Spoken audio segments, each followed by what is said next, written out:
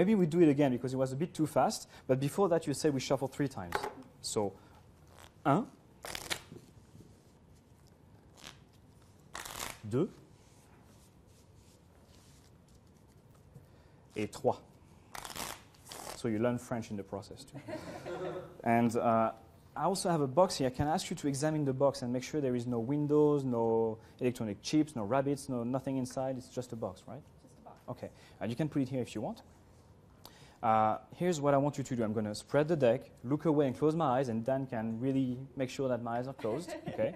And I want you to take any card you want, look at the card, show it to everyone, put it inside the box, close the box, and then close the deck.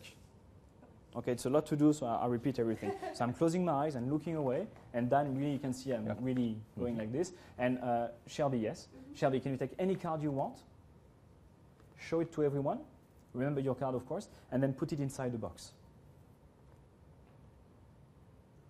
Oh, I can hear the box. And then you can close the box, put it back on the table, and then close the deck very gently. And when you're done, you can say, I'm done. You done? Okay. Okay. Now, it's very important that you put the box exactly here, because that's where I have the sensor. Okay? That's why. It's very important. So let's see. I'm going to ask you some questions, and I just want you to answer in your mind without telling me anything. So, for example, if I ask you if your card is red or black, you think it's black, but you don't tell me. Okay? And if I ask you if your card is a club or a spade, you think it's a spade, but you don't tell me. Okay? And if I ask you about the value, you think it's a 2, but you don't tell me. Okay? So is it a 2 of spades? Is it? Yes, it is.